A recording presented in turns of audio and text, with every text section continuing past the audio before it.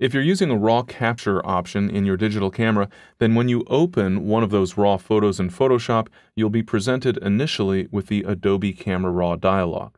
That enables you to adjust the raw conversion settings, in other words, to translate that original information as it was captured by the image sensor while that information is being converted into pixel values.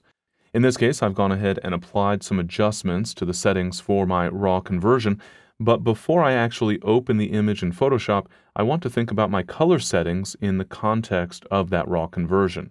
A raw capture doesn't actually have a color space. Again, it's really just information gathered by an image sensor, and in some respects, you could even say that that raw capture doesn't even contain color information exactly. What that means essentially is that there's not really a limit in terms of the overall range of colors or tonal values when we're converting a raw capture. Not that there's no limits at all, but that they're not strictly defined. And so we can do a little bit of interpretation, and we can specify the color space in particular that we want to convert the image into. Generally speaking, you'll want to use the same color space for your raw conversions that you're using as a working space in Photoshop. When you click that shortcut, you'll see the Workflow Options dialog where you can establish settings for that final conversion. And the first setting there is the color space. In other words, what color space do you want to use for this photo? And once again, that generally should match what you're using in Photoshop as your working space.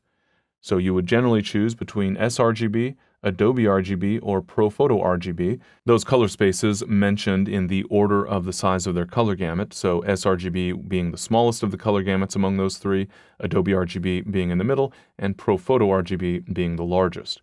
Since I've established Adobe RGB as my working space, it probably makes the most sense to use that for my raw conversions.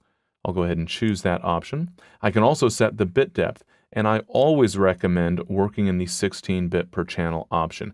This makes a huge difference in terms of the total number of tonal and color values available in your image. It also helps prevent posterization. With the 8-bit per channel mode, if you apply strong adjustments in the 8-bit per channel mode, then you can start to see some banding in the image, a loss of smooth gradations in terms of tonal value and color value changes in the photo. So whenever possible, I highly encourage the use of the 16-bit per channel option, so I'll go ahead and set that. For the size option, I can establish whether I want to increase the size of my image or reduce the size of the image. I generally save the resizing option for later in my workflow, and so I'll always leave the size of the photo at its native resolution, the resolution at which it was originally captured.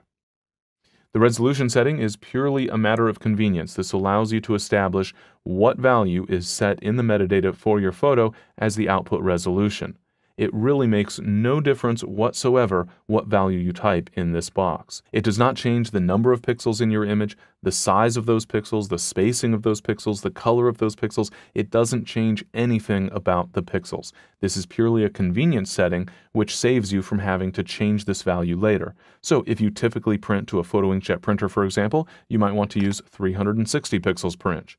If you generally send your images off to offset press to be published in a book, for example, then you might want to use 300 pixels per inch. I'll go ahead and use 360, but again, bear in mind that this is purely a convenience setting. I don't sharpen in my workflow options, and I also don't utilize the Smart Objects feature for a variety of reasons, but mostly because it can create some challenges in terms of a layer-based workflow in Photoshop. So with those settings established, I'll go ahead and click OK, and now I can go ahead and open my image. I'll click the Open Image button, and my raw capture will be converted to actual pixel values, and it will be in the 16-bit per channel mode and converted to my Adobe RGB working space.